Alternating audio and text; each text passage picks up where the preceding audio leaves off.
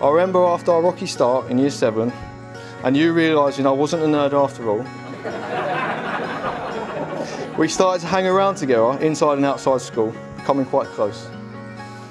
After I found some Dutch courage, needed it after the first time, I told you I liked you, and this time I wasn't told to do one.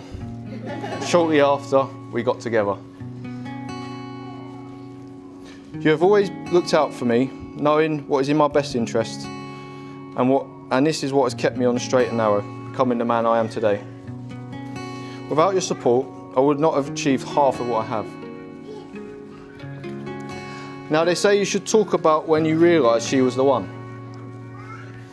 For me, it was a feeling that will stay with me forever. We were in Sardinia when we decided to take a quad bike tour of the island. Let loose, we were soon tearing around the island, skidding around corners, throwing dust everywhere. At one corner I overcooked it, and with 2 wheels off the ground, I felt the tightening around my waist and a yelp of nervousness. Frankie was holding on for dear life. In that split second, I had a feeling of dread. The only thought that came to my mind was, is Frankie okay? Now that may be because I love her and I don't know what I'd do without her. Or because I wouldn't know how to tell her dad what happened.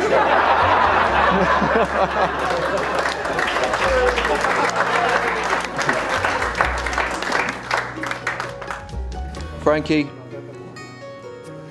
somehow you tolerate my silly, unserious ways, my OCD, and my long to-do lists that keep us busy. You get me and are understanding and supportive when I need it most. You're kind, caring, and always there for me. I love you and look forward to tackling life's adventures with you. But first, a toast. Please stand and raise a glass for my beautiful wife, Frankie.